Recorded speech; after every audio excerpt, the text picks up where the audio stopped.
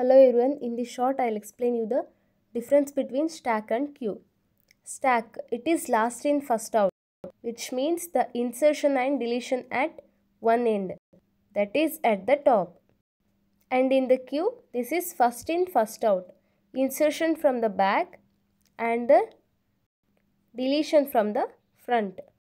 An example for stack is stack of plates. For example, if I have 10 plates, I will take the first one, that is last, whatever I kept last, I will take that first, that is last in first out. And for queue we have example people in a line. For example, 10 people are there in a line means whoever entered that queue first, that person will exit first, that is example for queue. And mainly use it for function calls and undo operations. Whatever the update I do last, I will undo that. That is the example for stack.